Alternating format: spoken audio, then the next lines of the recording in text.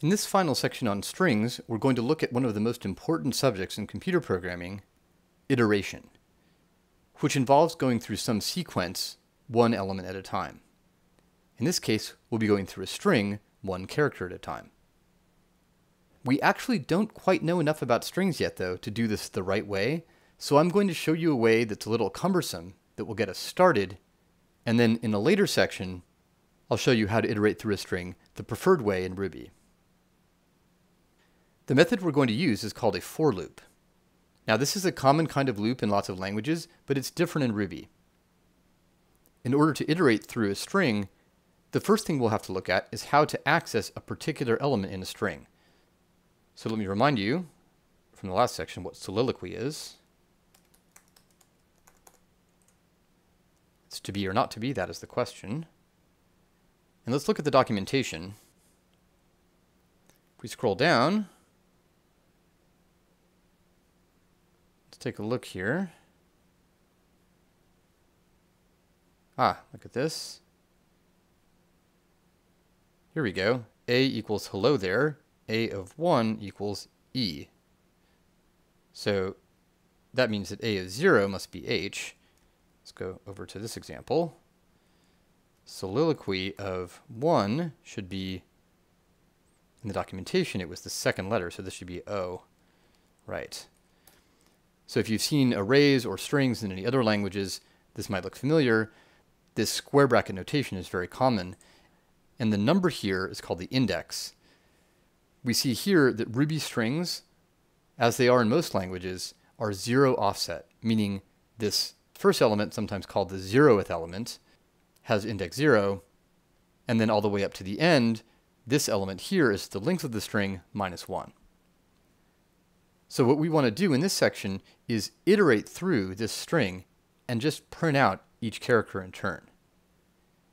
In order to do that, we need to make a for loop with an index variable that goes from 0 up to the final index.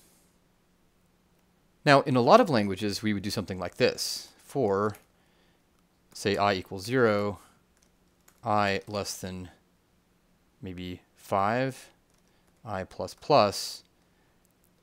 This is an increment operator. So in JavaScript, we would do something like this. We would have a loop variable, I, that starts at 0 and then goes up by 1 until it hits 5, and then the loop would stop. This syntax actually works in a large variety of different languages, but not in Ruby. In Ruby, what we do is we say for I in a range between, say, 0 dot dot 4. So this will just return an object that lets us go from 0 up to 4, and then we use a very characteristically Ruby word called do. This is definitely a difference from other languages, but it reads quite naturally. For I in 0 up to 4, do, and then we do something. In this case, let's just put s it. And how do we end this block of code? The same way we did with if, using the word end. And so you see here, IRB prints out 0, 1, 2, 3, 4. So that means we can iterate through the soliloquy string just by going from 0 up to the length minus 1. So let's look at the length.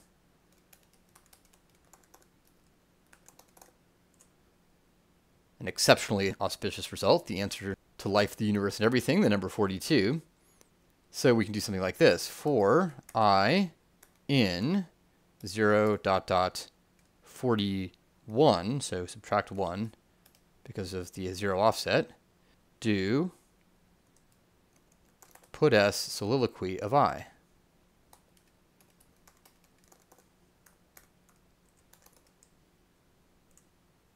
And that worked. Look at that. Now you might be wondering, why did we subtract 1 by hand? Why can't we just let Ruby do that? And the answer is, well, we can. So we can do for I in 0 up to soliloquy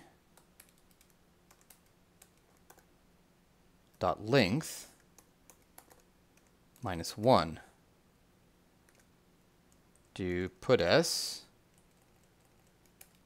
soliloquy of I end.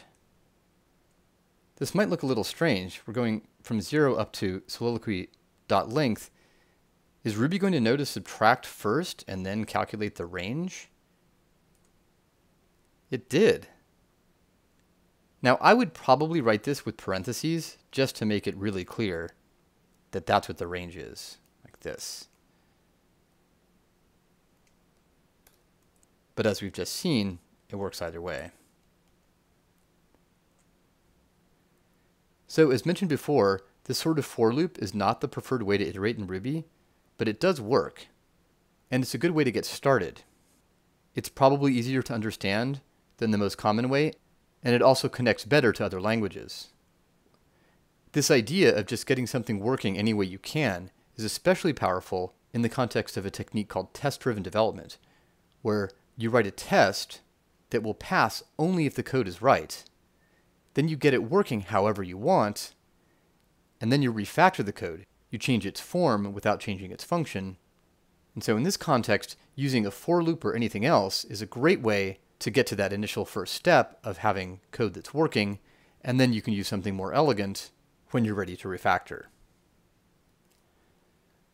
So that completes our introduction to Ruby strings, but strings are incredibly important, and we'll be seeing a lot more of them throughout the rest of this tutorial.